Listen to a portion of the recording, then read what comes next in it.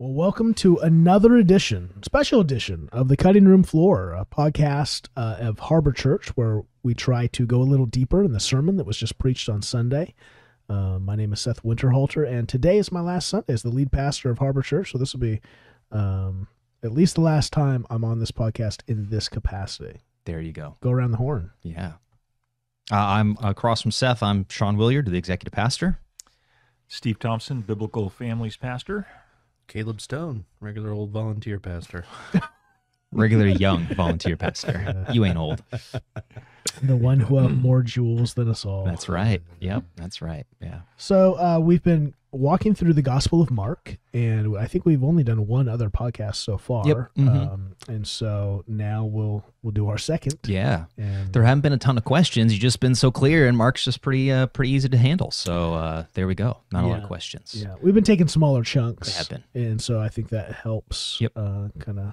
Yep. Trying to figure out the message of what Mark's saying here. But there was one question from a couple of weeks ago. Yeah. So just to set the scene, you were preaching about the story of the paralytic. Just to remind our audience, it's the story where Jesus in the house and crowds are trying to gather around him and people can't get in. So they bring the paralytic and they dig through the roof and lower him down. And Jesus forgives the man's sins, and the Pharisees are there. And, it's easy to forgive sins or tell us men to stand up and walk. And up comes the man, and everyone's amazed and such. But there's an interesting take here that has kind of confounded people for a long time, thinking about those friends and their faith.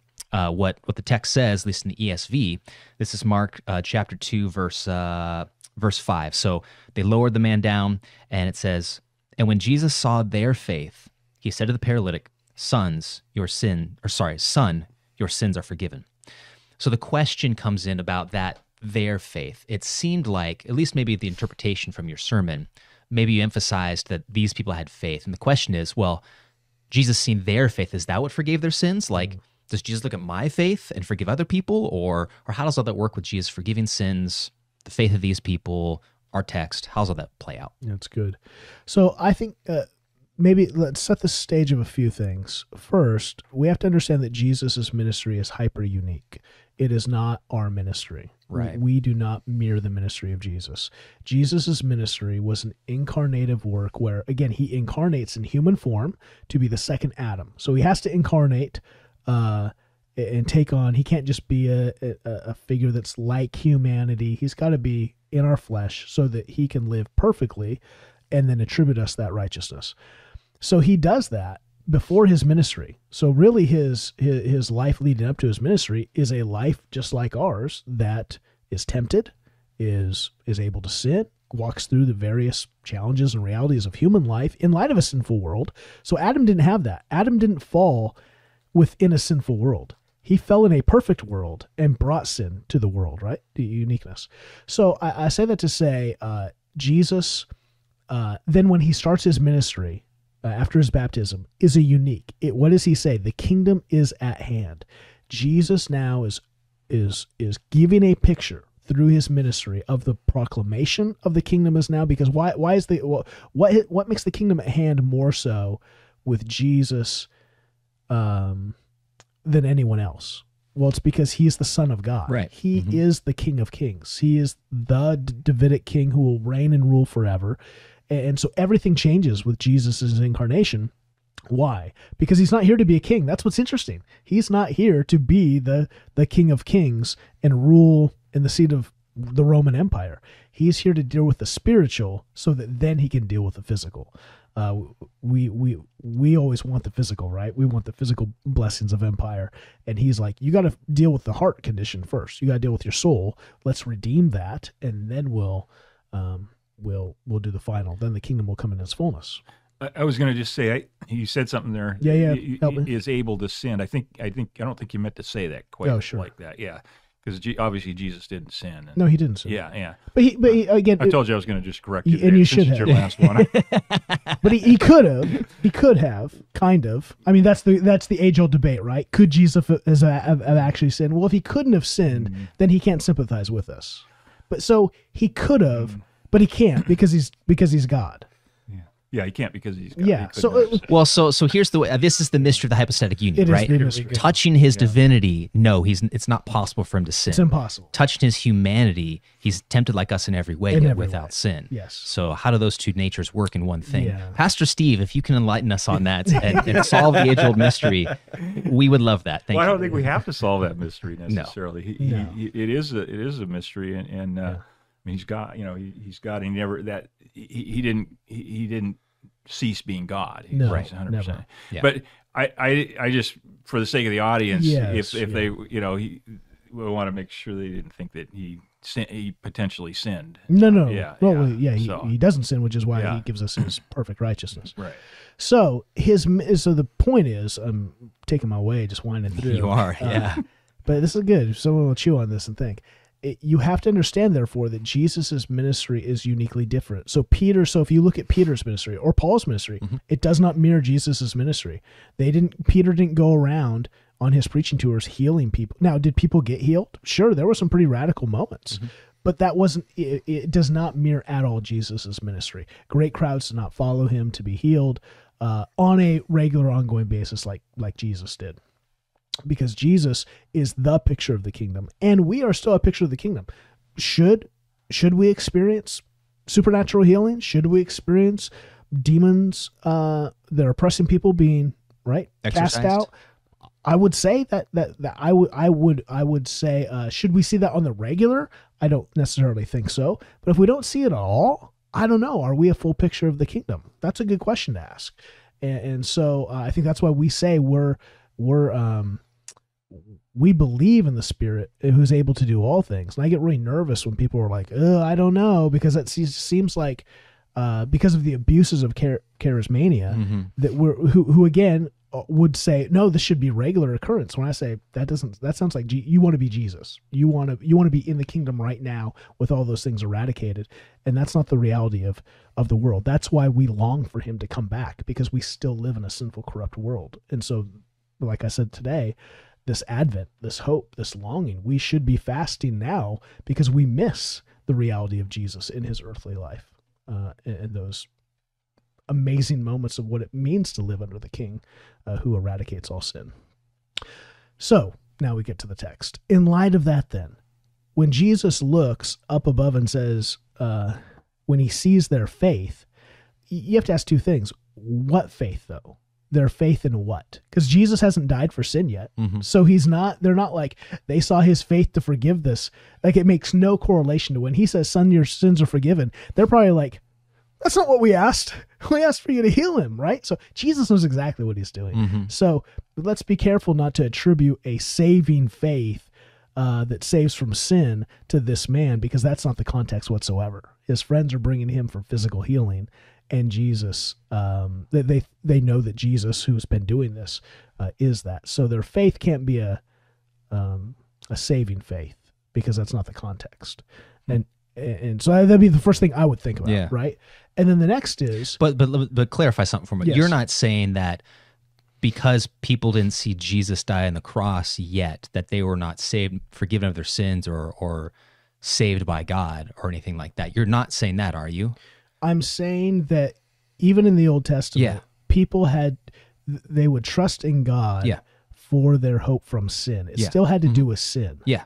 Right? The Day of Atonement. Sure. Yeah. You can't just want God because you want to be freed from the sinful physical realities of life. I see what Does you're that saying. make sense? Yeah. It's all spiritual. Yeah. So just because you don't know, you can't put your faith in Jesus because he died for sin because you don't know Jesus yet. Gotcha. Yes, that's not faith. What you're saying is, from the context, these people are looking for a healing. They're not looking for forgiveness of sins. They're looking for this man to be healed. Well, that would be a hard stretch, I think, for the text, when they're doing everything to get a physical person who can't physically get to Jesus in front of physically Jesus. Yeah. And so and they don't, and that's why even the crowd is like, forgiveness of sins. And the Pharisees like, what? And then Jesus goes, well, what's it easier to say? So Jesus knows what he wants, how he wants to frame a conversation. And he's looking for the opportunity to drop it. Here it is. And so that's where I would say we have to be careful then. And I think what else looks to this, Jesus throughout the Gospels has moments like this. They're not all the time. They're infrequent, so that's another thing. If something's infrequent, we should be careful to make a theology out of it. But we do see Jesus like the woman with the blood issue. She reaches out and touches the hem of his garment, and he turns around and goes, "Who touched me?" Right? He feels like power going out from him. It was I. Your faith has made you. Right? Your faith has made. Okay, what's her faith in? Well, her faith isn't in Jesus to forgive her sins. Her faith is in the miracle worker to heal her of a physical reality. So what faith, so that would be a weird pull for us to say, hey, if you believe in Jesus will deliver you from cancer, then your sins are forgiven. Sure. Like no one of any religion would argue that, right? I think is that. And yet we kind of see this. Where do we see this distortions? We see it in the Catholic Church. We see it specifically in Mormonism, where they baptize you for your dead relatives that didn't get baptized. Okay, now we're taking sections of scripture that go, see, if you do God will look at your faith and he will transfer that spiritually to these other people. And I think that is such a chasm of weirdness. We've jumped the shark because we haven't looked at really a context of and so he's honoring their faith, but it's not a saving faith. It's a faith that's looking to Jesus. It's looking to him, but it's not looking to him again for savior of sin. It's looking for him, for the king, to ratify the realities of sin, which live really in the physical world. This issue is a physical issue. The woman with blood is a physical issue. The other one I can think of is the man who comes to Jesus to heal his daughter, and he goes, "Come to me. I'll go to your house." And he goes, "You don't need to come to my house. Just you say the word, and I know she'll be healed. Because of your faith, she's been healed." So all of them are physical conditions. None of them have anything to do with spirituality or spiritual sin. And so just because Jesus says the word sins are forgiven, I think to attribute that then to their faith would be a stretch for me. So just to speak that back, you're saying they are looking for probably physical healing. Jesus is doing his own thing.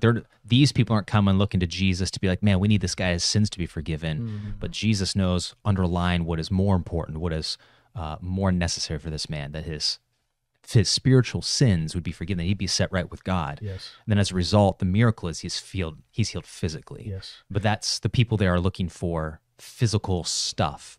But Jesus knows what's really going on underneath. I would say because it's connected. And it's not just connected, he is a paralytic because of sin. Now we could argue, we don't know, is it his sin? Sure. Is it the sins of his parents? Is it the sin of culture, context, rolling sin? We have no idea. But it's definitely a cause of sin, because all things in physical, mental, emotional unraveling are a result of sin. That's not the way God wired us. There will be none of that in the new heaven and in the new earth. So we can say, what is the deductive reality of that? It's because of sin. So that's why, again, I say, why I kind of backed us up. Jesus comes to deal with sin, whereas even his own disciples were like, is now the time for you to make, even after he resurrects from the dead, is now the time? Is the kingdom of heaven, when are you going to get around with the physical version of this? And Jesus is like, patience, my friends. And so, and it just to encourage now to help us, we do the same thing. If you looked, I would love, one day we'll all be like Elon Musk will have the discs inside of our head, right? The Neuralink, whatever it is, the chip. We can shoot up all of our thoughts for the week. Won't that be fun for the church? What if we could put up on a projector every prayer that everyone in the room said during the week? What do you think the percentage of them would be physical realities versus spiritual? Oh, a ton. 75, 80%, probably more. Probably more. Yeah. I would take 85 or more. Yeah.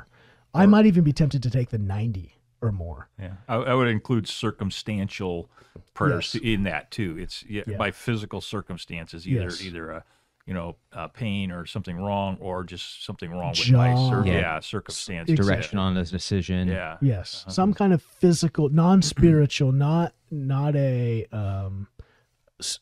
sin. Yeah. I want to grow in righteousness. Sanctification, right? And so if we can't, we who can read backwards on the text, who know the entire Word of God, who live this out, who are under its preaching, under its teaching, if we can't even get it right, like we just are so rooted to the physical. And praise be to God, God is into the physical too. because sometimes we can right the Gnostics slash even today, like the idea of you're just spirit. Mm-hmm. And that's false, because we will have a literal resurrection of our physical bodies. So God cares about the physical too, because he made it and because he's going to restore it, not just your soul. And so we should care about both, but that's the order. I think we put so much stock in the physical because it's right here, and we don't in the spiritual, which is actually the deeper, that's why we live such shallow lives.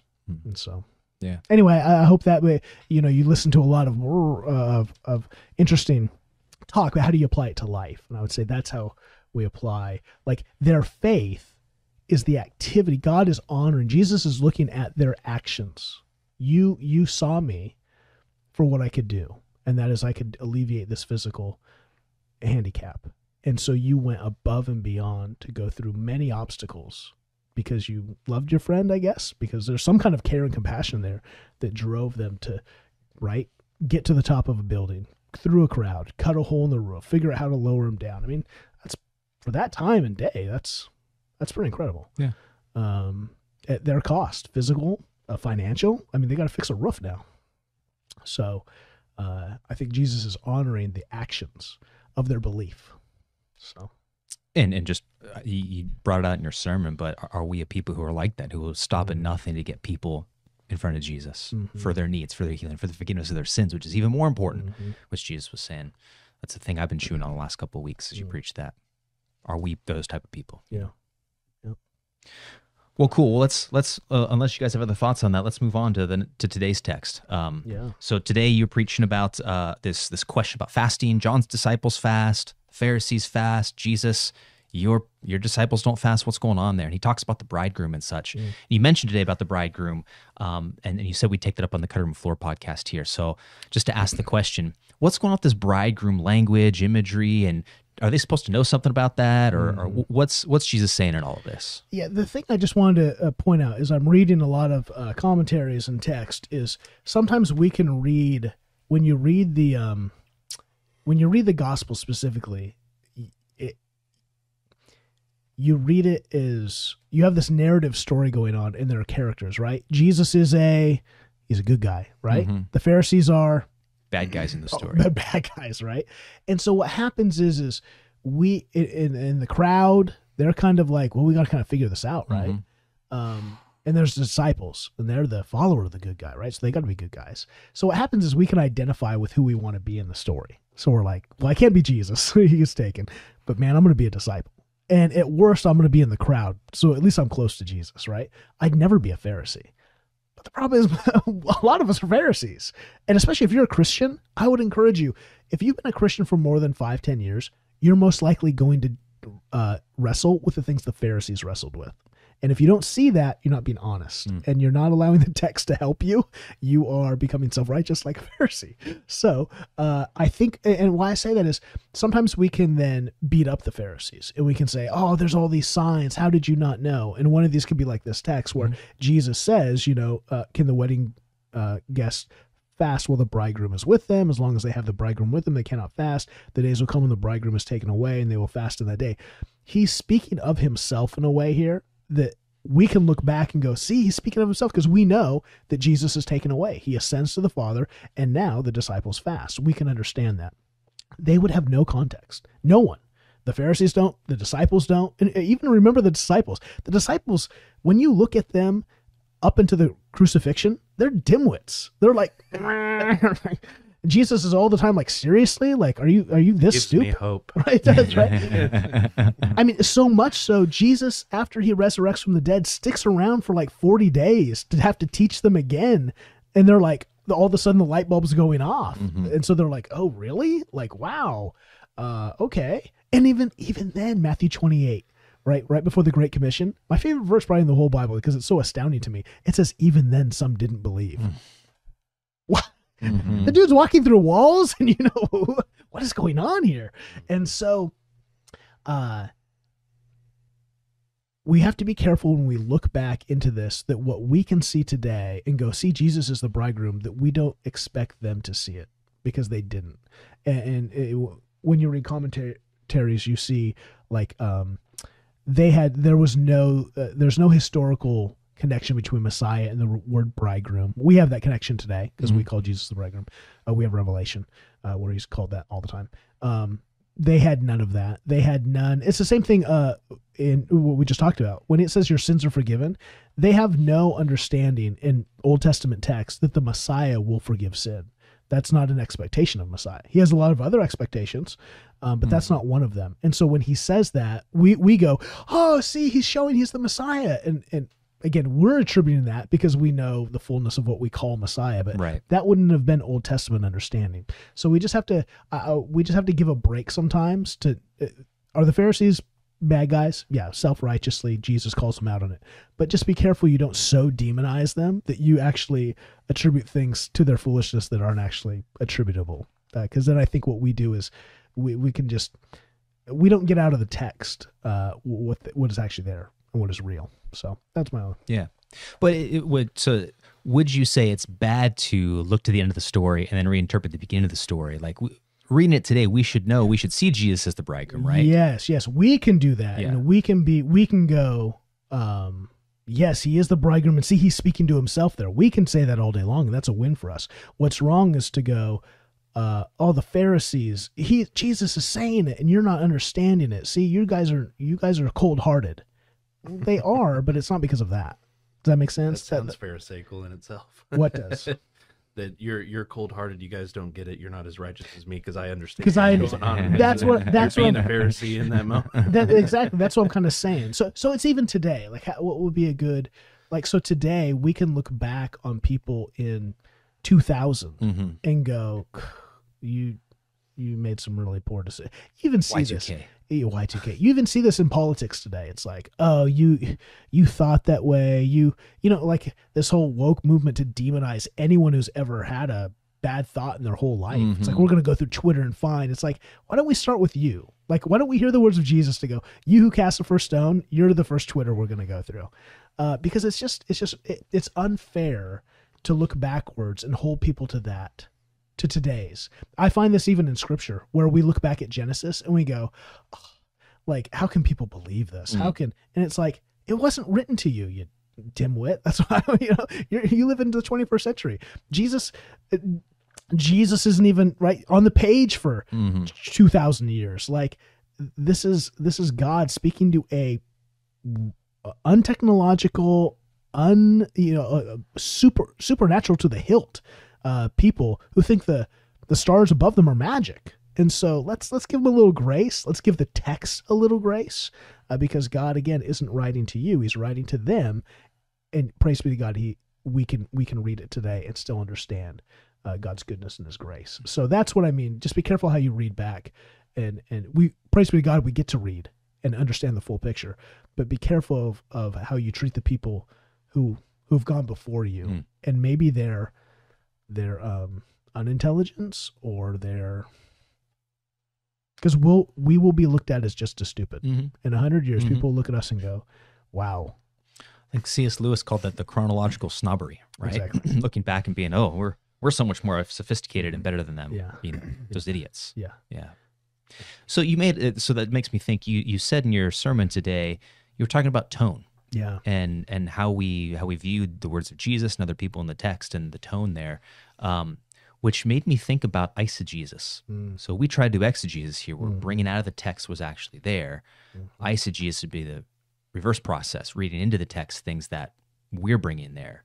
And that whole tone conversation was made me reflect on that, because we can bring our interpretations of stuff. How do we see Jesus? Well, we read that into the text, and that may not be what's there, and we may import some sort of meaning that's not actually from the words there in the Bible. So my question is, what do I do with that? How do I take my understandings of Jesus, my experience in my life, the tone that I think he's speaking with? Because if I'm like judgment type of guy, then I'm going to see Jesus' words as judgment all the time. Or if I'm Jesus, love. God is love. We need to accept everyone. I'm going to read that into the story of Jesus. How do I fight against that in my own life, my own reading of Scripture? I think first, just be aware. Be aware that you do it, because we do it with everything that we take in. I think the biggest danger in the Bible is a narrative, because when you read a narrative, you frame. We're just humans are storytellers, and storytelling is nuanced by tone. And so, like, I think the biggest book of this is Jonah. When you read Jonah, it's so short Mhm. and it's so condemning that it's easy to have tone in that. And so I would encourage you, Jonah, be a good exercise. Read that through like 4 times and be mindful of your tone. Change your tone. Mhm. Change the way that you nuance your reading of it. And the other thing is read slowly. I think if you're reading fast, because I'm a kind of a fast reader, I find that I default to whatever is my natural tone. And the slower I have to read something, I'm more aware of it. I'm more aware of I think I'm kind of reading into that. Mhm. And so How do I know what tone's right? that's, I think you have to, that's why we have to do exegesis. We have to go, what is the text really saying? And this is also where you have to do 2 things. You have to do careful exegesis, but this is why you have to also know the whole narrative of the story. Mhm. That's why I said today, God is a God of joy. He is, when you read through the scriptures, there's joy. He wouldn't be doing this if there was no joy in him. Heaven sings with joy. And so I think knowing the bigger picture of who God is helps you then frame. If you think God is angry, then why would he be a God of grace and mercy? It doesn't make sense. Now, does he have anger against unrighteousness? Absolutely. Mhm. But to read an edge to his tone as his natural cadence doesn't make any sense in terms of how he tells us who he is in Exodus 34, and in light of what he does throughout human history. And so I think that's where you just be careful. And again, the text may help you there too, because it may, like when he's overturning the tables in the temple, I don't think he's with joy. I don't think he was skipping, right? That would be a real, like you say, but I want him to be joyful. So all of a Right. sudden, he's got his, his color-coded whip and he's, hey. Frolicking through the temple. Yeah, And, like, whoopsies. hey guys. Like, I think that would be a misinterpretation radically. But to also, because I've seen it used this way, to see him as just some macho, like, I'm just tearing things up and this is bravado, I also think that's inappropriate. I think he was absolutely grieved that a house of worship and delight is a house of mockery and financial gain. And so what would righteousness look like in that? Okay, that now I'm getting closer to the tone because he's righteous. Mhm. And he's not acting like I would out of just frustration and sinful anger, right? He's pure. So what would that look like? He'd be grieved. But he'd also cast it out because it had to stop. Mhm. Okay. I have to think on that. Right. So look at let the context also, like there's so many moments in the gospel where Jesus, think about this, how compassionate is Jesus, right? A woman caught in adultery is brought to him. Mhm. All these moments where he's talking with a woman at a well and he's talking now. What's interesting, actually, I heard a great sermon once on John 4. Mhm. John, Woman at the well. John 4 is the woman at the well and Nicodemus, right? Isn't That's John, chapter 3. or is it chapter yeah. 3? Okay, so it's That 3 comes and right 4. after. Yeah. That's right. So his sermon's on chapter 3 and 4. Mhm. And whoever preached, I can't remember, was talking about, he goes, look at the tone with the woman who's a Samaritan, who is obviously living a sinful life, non-religious. He is so gentle and compassionate with her. And yet with Nicodemus, who is a Pharisee, who's a religious leader, he has kind of a harshness to him, a firmness, I would say. And so that's interesting. Yeah. He has 2 different tones in 2 different chapters around 2 different people.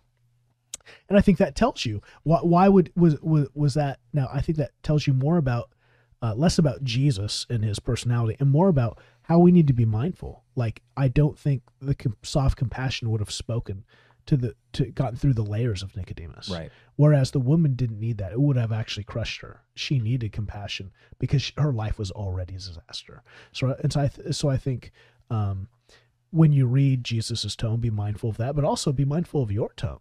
Like, is your tone set up to the context of the situation for us to produce the most fruit? And I think we have to be careful of that, because as more Reformed people, we're going to side on the truth, right? Paul says, speak the truth in love, and what we hear is truth. and we think, well, love means to be truthful, instead of, it also means to be compassionate, Right. and to be caring, and to be gentle, the fruit of the Spirit, right? Gentle and kind. And I think we sometimes have a problem with that. I'll just speak for myself. I have a problem with that. Whereas, okay, but the other side of the pendulum, let's be gentle and kind, and we'll kind of blur the truth. Well, that's a problem too, Yep. right? So how do we do both? Yeah, I was saying, in both cases with Nicodemus and the woman, there was kind of the same objective, and he did expose this woman's sin. He Yeah. just did it in a way that was gentler than Nicodemus, but he was not didn't shy away from exposing her sin. In anything, and he it's- never does that. Yeah. right, It's exactly, important to yeah. remember that. So. Yeah. Yeah, I was just going to add to that too. It's just so, and you've already said this, but it's just so important to understand the context of what is going on. So, reading the passage before and the passage after, and maybe even reading the whole book, as much as you can, and taking a look at the individual context and culture of where you're at, but also the overall narrative of the Bible will help kind of tell you what's going on there, so that you're not jumping from taking the text and just applying it personally without understanding the culture and what's really going on there. But if you're just reading it for yourself and you maybe have that angry landlord view of God that he's mad all the time, you're likely to read it and do eisegesis and put something in there that's not really there and apply it to yourself before really knowing what's going on there. So, I just wanted to throw that out there too. Okay. You might just cut the podcast here, but we'll see. Should we pause? we go. Pause for dramatic A effect. pause Here for we go. dramatic effect. I think there's something too that we have to understand. This is why, like my Bible has red letters. Yeah. And I try to avoid red letter editions. Sure. Only because of this, we can highlight then, red letters are more important. Mm-hmm. God speaks throughout his whole thing. Mhm. Everything is equal. Mhm. There's also something too about the Gospels that I think we have to be careful. These, while these could actually be the very words of Jesus, they also don't need to be the very words of Jesus. These people are captured a story. They were not what do you call the court stenographers, right? Mhm. They're not following Jesus, writing down his exact words. The Sermon on the Mount was most likely hours long. If you read the Sermon on the Mount, 3 chapters, it would take you 20 minutes. It's not a 20-minute sermon. And so I think that's where we have to. Jesus said a lot more that's in this book, and so we have to ask ourselves, why did Mark? And Mark's a great gospel to do this with because it's the action gospel. He's giving you the bare minimum to give you exactly what you need to respond. And so let's just be careful that you don't get hung up and go, no, that's exactly what Jesus says. So I got to treat this like these are the only words Jesus said in this moment, and this is it. Does that make sense? Like, because Jesus did, whether he said these exact words or he said, or this is the boiled down version of it, this is what God chose to give us in his word. And so there is enough here to let us know, to be able to know who God is, to be able to know how to respond, to be able to know our sinful condition and our righteous condition in him. So sometimes I think that people, they read it like, no, this is exactly what he says. And so in this there's some magical, like, it's kind of like the magical key, right? If I just frame the words correctly, perfectly, I'll unlock the magic secrets. And it's like, first, I think you're treating the text in a way that actually isn't what the text is. We do this in Revelation too. If I just figure out what the coding, these are Apache helicopters and this is, and I'm like, you're reading so, and I think sometimes exegetical preaching, this is where exegetical preaching goes wrong. I get nervous sometimes when guys I appreciate are like, I'm going to preach on the first 3 words of this verse today. And I'm like, I don't think, I would have a hard time thinking Mark was like, I hope they preach the 3 words of my first chapter. You know what I mean? Like, I'm not saying you can't find something there. I'm not saying you can't be blown away with the truth there. But at the same time, I think we have to be careful to break it so down and put so much meaning. Like, this is what God meant exactly this in this small selection of verses. I don't know. I think we have to be careful there. I think all God's word is going to glorify him. All God's word has something to say to us. So whether we take it in big chunks or small chunks, that's okay. But let's just be careful to say, this is what Mark meant in these 5 verses in his 2nd chapter. Mark's not here. So I want to be careful. I want to go, this is what I draw out when I look at these few verses in light of the whole of Scripture and in light of specifically Mark's gospel, this is what pops out to me. And that's how we divide texts, right? Because it's not like we go to seminary and they give us like, if you're going to preach Mark, there's 13 sermons. Yeah. Like I've heard, 52 sermons on Mark and I've heard 4. So Right. what's right? Well, it doesn't, you divide the text however you want it, but just be careful if someone says the text only says one thing. Says who? Because God didn't say that. He didn't say, hey, when you preach my text, make sure to cut it up this way, or make sure you only have one big idea and there's only one big idea. I think we have to be careful there. And I say that because I hope that the big idea that I've pulled out in my sermon is an idea that is in Scripture, that is an idea that we can pull from that text and is faithful to that text. And at the same time, if you preach that text and saw something else in there, I would hope that we go, man, I see that in that text too. And Yeah. praise God for his word. Yeah. And so and why do I say that? Because I want you, when you read the Bible, to go, man, God, speak to me. Because I don't have to go to a pastor to make sure I got the big idea right. I think God wants to speak to you, and however much you read of his word, he's going to reveal truth. And if you have questions, good. Like that question, man, does this mean that faith is attributable? Man, that's a great question. Let's chew on that. Let's look at the whole of Scripture. And once you start to read the New Testament, you're like, oh, well, Peter doesn't kind of think that. Paul doesn't kind of think that. James doesn't kind of think that. And so what would that tell me? There must be something unique that Jesus is doing here. Because if it was doctrine, you would see that replicated throughout the church. Yeah, I think that I think in particular, I'm thinking of like the Old Testament passages where you should be looking and say, well, who is God in this passage, and then, and it is. I mean, he is writing to a specific people at a specific time, and so, but we can take that and look and see who God is, and that we can apply that to various areas of our lives. So, a single passage that, could be applied to a husband and how he treats his wife, or how a father treats his son, based upon what we see God's character in that passage.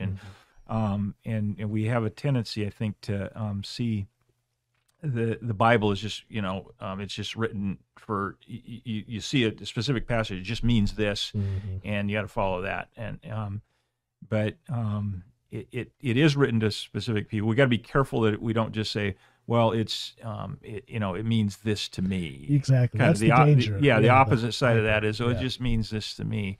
But the there's this big storyline in all of Scripture, and we got to interpret Scripture in light of that big storyline, and then we actually can apply that in many areas of our lives. And so we don't have to, as a father or husband, we don't have to look for specific verses on being a husband or a father. We can look for a variety of passages throughout Scripture that tell us about who God is and his character, and how we can emulate that character. And I don't know if that makes sense, but absolutely. yeah. I think to summarize, we can get the Bible right.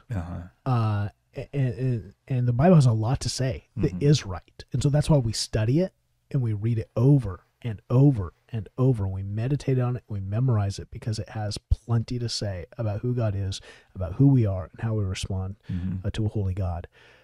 You can also get the Bible really wrong. And like you say, that's part of that hyper individual. The Spirit lives in me, so I get to, whatever I think about the Bible's right. Sorry. Like, you have failed. You can be very wrong. And in fact, I've heard more wrong, just absolute weirdness about the Bible than I have truth, which is really sad. Tells you something about the American culture today. So, but that's why we have the church, right? That's why we do one anothering. I admonish and I encourage, and part of that should be about our understanding of the Bible. That's why in our life groups we talk about the sermon. Why? Because I want to hear us talk about how we apply the Bible to our lives, to hold each other accountable. To go, I don't know. I want to encourage you there. I don't think that's probably a healthy way to think about that. We should be pushing back, because that's the only way we sharpen one another, right? If we're just like, oh, that's a pretty interpretation, I think that's kind of crazy, but this is what I got out of it, right? We're wielding dull swords, being worthless for the world. So let us encourage one another and admonish one another when that's needed, all for the sake of wanting to know truth, right? And so we can live the truth. I think another area where we see this is if you line up Matthew, Mark, and Luke together, and you've got a lot of the same different stories going on in there, but each author gives a different viewpoint. Sometimes it almost says something different or adds like a different detail to it. So like I think about asking it will be given in Matthew 7.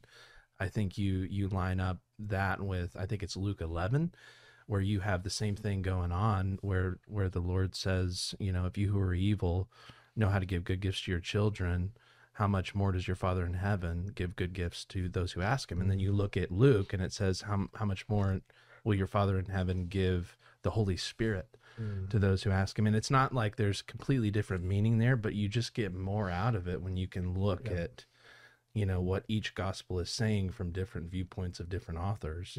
And then you can take the big truth out of all that together. A great example of that is Luke's Sermon on the Mount is very short, and it's very you can read that and be very practical, like blessed are the poor. That's Matthew. Blessed are the poor in spirit. Well, okay, Matthew's is a very spiritual world, and Luke's is a very Gentile world. And it's still the same spiritual message, but you could read Luke and not understand that and go, wait a minute, what's going on here? Is this just physical realities? And so, yeah, you have the praise be to God. We have 4 gospels, 3 synoptics, and then Crazy John.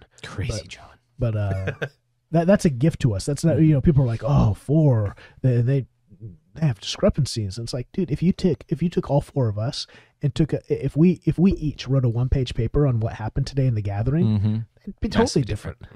And would they be wrong? No, they'd be subjective to our viewpoint, what we wanted to get across, what we thought was important, right? And together, though, the beauty is they'd frame a better picture. Yeah, and that's what we treat. Yeah, and the differences in the Gospels are purposeful. They're divinely decreed by God. They're not. They're not this just random sort of. Well, they just they were just different. They were divinely decreed by the Spirit for a very specific purpose for the audience that they were written for. Yeah, right. Yeah. That's the other thing too. We're blessed by them today, but that's the other thing. Sometimes we look and we go, oh, because I can understand it, because I can understand maybe those nuances. We go, oh, it's a problem. It's like again, you didn't live 2,000 years ago. You weren't Matthew writing to a specific audience with the truths that he was. Again, Matthew wasn't like, God, you're speaking to me. Okay, I'm writing. He's writing, loving God, wanting to tell the story, and yet he doesn't know that he's, he's going to pen the Bible. Yeah, going to pen a book of the Bible. He doesn't even know what the Bible even that means, right? Oh. Well, and you think about what is the title of the sermon series? Announcing the Kingdom. Announcing the Kingdom. Yeah. And so, I mean, you talked about everything we see. It's not like we're just emulating what Jesus is doing, but we're looking at and asking the question: well, who is Jesus in this, and what does His kingdom look like? And those are 2 important questions that we should be asking throughout the book of Mark, throughout the Gospels, right? Who is Jesus, and what does His kingdom look like? Yep. Because then that's gonna impact every area and aspect of our lives, right? And rather than going, well, he's casting out a demon here. Okay, I guess this is how we cast out demons, or like it's a playbook. This is how we, we can declare sins forgiven, or or this is how we heal. Yep. It's not a playbook, right? It is big truths, God's redemptive story that we have to fit our lives into and under that umbrella. Yeah, it's great. Yeah, the gospel should make us long for the return of Jesus. And instead, it seems oftentimes like we use it as a playbook to make us no longer need Jesus. Oh, well, we can be our own messiahs, right? And we build churches with weirdness. So stop doing that. Yeah, stop it. So, anything else from the sermon today that you felt like was left on the cutting room floor? Anything else you want to take up here? Things you want to speak to? Out with the old, in with the new. A fitting title. I really didn't put that together. I was actually thinking, like, man, that would have been great to preach next week, but you can steal that. Just remind you. It was so funny. So I'm working on this. I'm trying to figure it out. So let's see, what's today? Sunday. So yesterday, I'm in the office. I had taken out the rest of my books, cleaned up, and I'm just going to sit in here while it's quiet. and work. And so I touched up the sermon. I needed the title still. And so I go, okay, what's going on here? And it just hit me. Okay, out with the old, in with the new. Okay. I actually put in with the new, out with the old. And I was like, oh, did you really? That way. I had to Google it. And I'm like, so I put the title in, and then I was thinking about out with the old, in with the new. And I came up with some of the microwave, and the iPod stuff. I go, okay, that'll work, whatever. Yeah. And then I go home and I printed it out, because I'm in the office. I'm like, oh, this would be so great. I'll come in and be printed already. I sit down at my little desk this morning. I look at the title and I go, "Oh, what's going on here? What is the deal?" It's like I went up myself. Lord's sense of humor. It Yeah, was, man. It was totally. so hilarious. I didn't even think about that. Totally. Yeah. Well, we're not kicking you out yet. We're not going to be gone, but we appreciate you being our lead pastor and leading this podcast, and your preaching over the years has been a blessing to many, many people. So thank you for that. It's been a pleasure. Amen. And I hope you continue with this. I'm glad. I wish we had done more of this, because I hope it's helpful, and I hope we get more subscribers as they really chew on the word and really, again, that was my thing today. Ask hard questions. And we don't have all the answers. I want to make sure that this is where I like this. We want to be more of a forum to push back and go, what could it be? And for those, it's clear. We want to be clear because there is clarity. But for the rest, man, let's chew on it and let's encourage chewing and pushing, because either A, we'll come to the clarity, or B, we'll just be impressed that God's glorious, right? So have that heart, I think, as you push, because it makes me, I just think of some people that we have in our church have come out of religious situations where they couldn't ask questions. And I go, man, that's not healthy. If you can't ask questions, then you're not worshiping a God, you're worshiping a cult. Yeah. And so God can handle your questions. As the biblical families pastor, let me just say too, that's that's what we want to encourage in our homes too, right? We want kids to come up with tough questions and receive those questions, and because we want them to not be afraid of that. And just like parents, your pastors don't put them on the spot, and don't live for us in the spot that we got to give an immediate answer, because some answers are complex, some answers. So it takes time, right? And so I think there's just a thing. That's why parents just, don't, I can't handle it. Don't ask that question. It's like, you have time. Like, in fact, you can say, that's a good question. And maybe you could say, I don't know. I need to do some research. Or you can say, you know what? I think I know, but I don't know if you're ready to understand the complexities of that yet. But let's think about this, right? How can you steer conversation too? And so just be okay with we just live in an immediate world. Yeah. And so if you ask a tough question and you don't get an immediate answer, that doesn't mean it's wrong or it's unanswerable. Sometimes things need to breathe. And the question is, have you memorized the whole book yet? Because once you memorize it, then maybe you can answer all the tough questions. But I think a lot of truth is in here. And that's why it takes time you didn't grow up. I think about the meals that I love today, the complexities of understanding a good chef. I didn't know that when I was a baby. I was eating mushed peas, right? I ain't eating mushed peas today. And so but it took training and it took understanding, palate development to be able to do that. It's the same thing with the word. Like, that's why I said again today, not only ask tough questions, but man, be in this word. It will feel sometimes monotonous and sometimes glorious, and sometimes like you just didn't understand it. But I'm telling you, over and over and over, it's going to build. And all of a sudden you're going to read in Hebrews and it's going to connect back to Leviticus, and you're going to go, oh my goodness, I get it. And I'm going to love that day. So keep reading, keep studying, keep asking tough questions, keep asking questions. If you've got questions, you can give them to us through our app, harperquestions.com. And we'd love to take those up as we work through Mark and other texts and things. We just want to be helpful, like you said before. So if we can do that and serve you guys in that way, it'd be our pleasure. And we'll see you next time on the Cutting Room Floor Podcast.